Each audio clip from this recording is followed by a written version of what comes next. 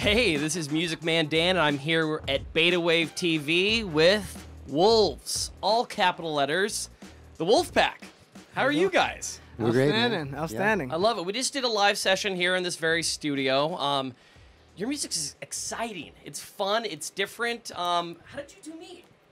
Well, actually, Sean and I met about 4 years ago, and it used to be three of us. Homeboy of ours named Rocky.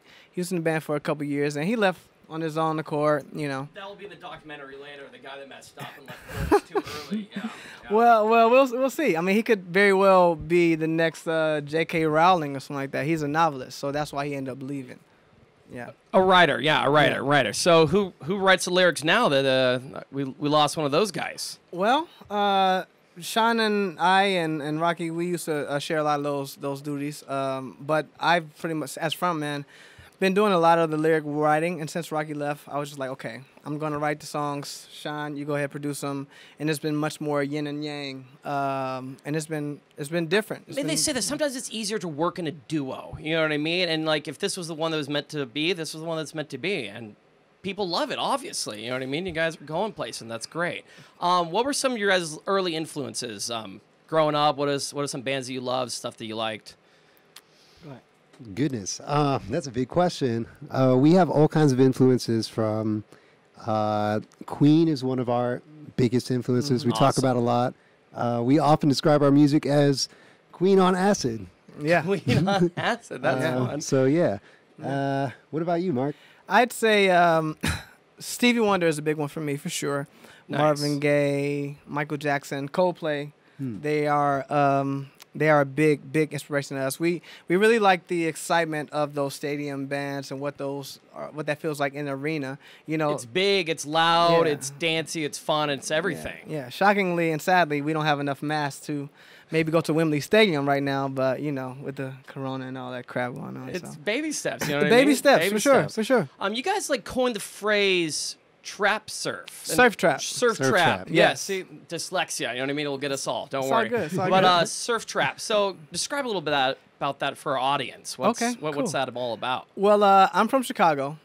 Sean is from L.A. Mm-hmm. And so on the outside of it, surf trap is, you know, L.A., Chicago. You know, that surf, the trap. Chicago definitely has the trap. L.A. definitely has the surf. From a musical standpoint, it's much more like, you know, we grew up in choirs and singing and stuff like that. So you take like those Beach Boys harmony and those LA vibes, and you take some Eagles vibes, some Queen stuff, and you throw in that Post Malone, a little Rihanna, little Drake, 808s, all that. You know, Michael Jackson, and then you got us. It makes a real spicy salsa. You know what I mean? Put everything together in a blender, you pulse, and then out Exactly. comes out magic. Exactly. I love that. Yeah. Very cool. I know there's been a lot of stuff going on, you know, with the pandemic. We're sitting here in June 2020 at the end of the month. A lot of crazy stuff's been going on, the murder of George Floyd, all the protests. How have you guys been staying mentally healthy through this crazy time? Honestly, man, as songwriters, as writers, we are blessed because we are going through what everyone else is going through, but we know how to talk about that and execute that and get that out of our system. Not everyone else is as lucky to utilize what they're going through right now to maybe write it down. And one thing that's been keeping me sane is, you know, we went to actually protest.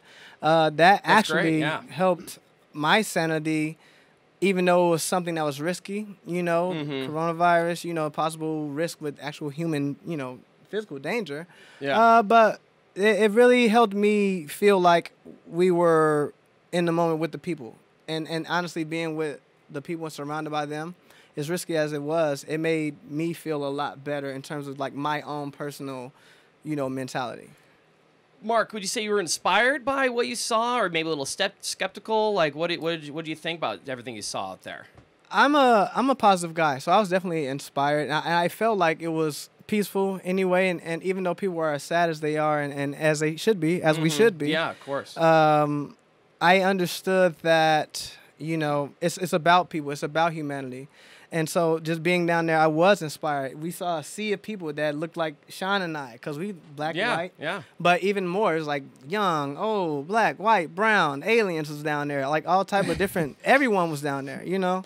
It's important for we're all part of one race, the human race, and if we all don't contribute, nothing's going to happen. So it's good to see that everyone's getting out there. What were you kind of touched by getting out there and letting your voice get heard? Yeah, definitely, man. It's been really interesting. I mean, I think, you know, it's been upsetting, but it's also been it's shed a lot of light on how many people are in support of this Black Lives Matter movement, and how many people are on board just like getting rid of fucking racism because it's bullshit. Yeah, it's time to bring it down, man. It's game over time, baby. It's done. And really quickly, for those people who feel like all lives matter, you're right. All lives do matter, but the ones that are black, they ain't mattering that much. So let's get that together. I mean, almost at this point, you're not even asking for equal rights. You're just asking to matter right now. Right. You know what I mean? We haven't even gotten to the equal part yet. So we still got a lot of work to do, and I hope that everyone stays on the high horse and makes their voice heard. That's the only way anything's ever going to change. So I heard you guys had a fun little getaway last weekend. What was it? You guys in the whole band, right? Or what was the deal? Yeah. We brought, you know, of course, ourselves, you know, the ladies, and we brought our horn section. We got a trumpet player. I love me a horn section. Ooh, Cannot who doesn't? get enough, baby. Who doesn't love nice and horny. Yeah. Yes, good. We got our drummer, and man, we set up everything in the living room of this like beautiful cabin in Big Bear, overlooking Big Bear Lake. Yeah, and it was crazy. We'd wake up to that sunrise every morning and wake and bake, see the sunset. Yeah, it was just a great trip, man. We got a lot of music recorded, a lot written. Yeah, it was fantastic. A lot done. It's so healing to get out of the city sometimes, get out in nature, and just be with some of your best friends and really create something. You know what I mean? I think that's healing more than anything. Wouldn't you agree?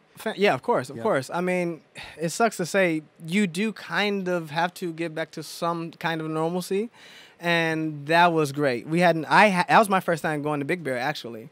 Oh, first time? Yeah. Awesome, right? Yeah, it's fun. And it was involved with, you know, we went to Costco first to get some nice supplies, you know, nice alcohol, you know, beverages, Loaded up, yeah. And I've been to the 36 racks. I know all about it. Of course. Yeah, I know. Yeah, man. And then we had a nice old hot tub there, so relaxation. We had a grill. We grilled out. Suds and buds, baby. This I guy love on that. a grill, man. He's a grill master. He's a genius. I also know my way around a grill. Okay. So we might have to have a grill off. It's summertime, baby. Don't Let's threaten do me it. with a good time. I'm your Huckleberry. It. You know. I love it. Well, that's really cool. Thank you guys so much for sharing. Marc, Avery, Sean, Carney. I want to say Sean Connery. You know what I mean? That's everybody does. Everybody does. It's right? not just you. It's not the worst. You know what I mean? It's not the worst. I know you guys have done a little bit of this music up in Big Bear. We're looking forward to a new EP in fall, right? Is that what we're shooting for? That's so we just came out with an EP a few months back with Cairo. Who's a friend of ours, cool producer, awesome, even better person. We're working on that. The follow-up to the Dynamic EP. You should be looking for that in the fall, and I'm sure before then you might see us with some songs on TV or not, you know. Something to look forward to, people. Yeah. That's what I'm talking about. And Love it. after that, we are actually like working on another project, like a album actually. Hopefully it can get full-length album. Full-length Perfect. album, yeah. And so maybe a little more. Yeah. We got a lot.